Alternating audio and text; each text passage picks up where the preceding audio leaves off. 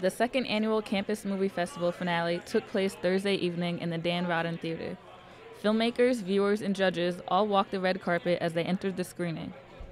There was much anticipation to see the films that were made in just 1 week, as well as many returning filmmakers from last year. It's actually my second year participating in Campus Movie Fest.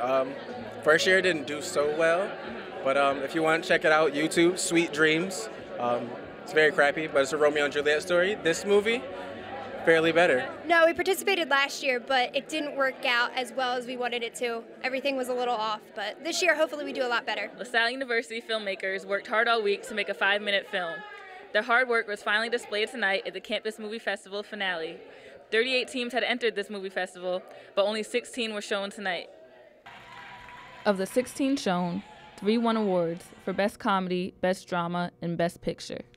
Here with the winners of tonight's Best Picture Award. Tell us a little bit about this film and how you came up with the concept of it. Yeah, Mike. Well, basically, it's from experiences that I've known from friends. A lot of it was people that I've actually been in contact with, and just stories.